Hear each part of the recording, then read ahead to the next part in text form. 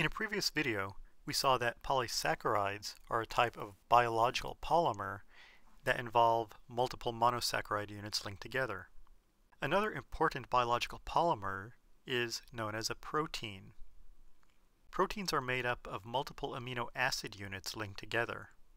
The amino acid units are linked by what are known as peptide bonds. The peptide bond is the carbon-nitrogen bond in an amide functional group that is part of a repeating carbon-carbon-nitrogen-carbon chain.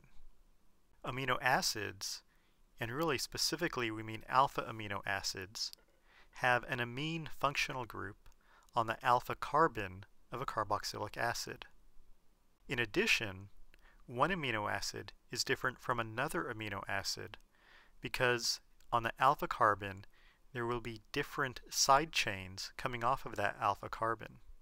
When we have multiple amino acids linked together, we can classify them based on how many amino acids are linked. If we have two amino acid units linked together, we call the combined structure a dipeptide.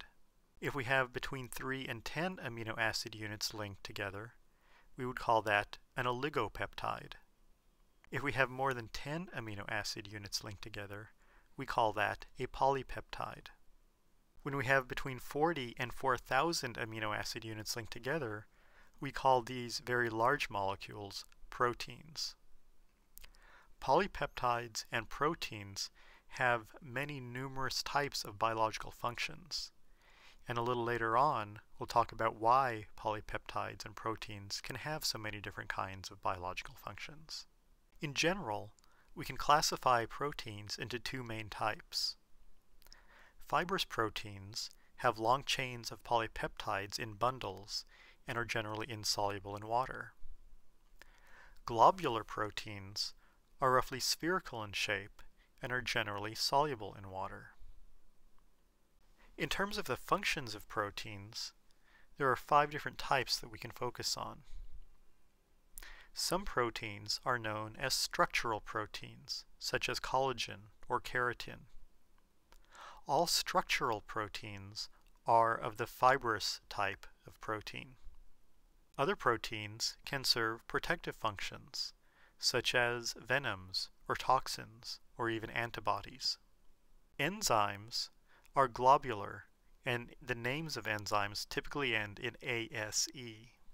Enzymes are useful because they catalyze reactions that occur in living systems. Hormones are another type of protein that help regulate the reactions that occur in cells.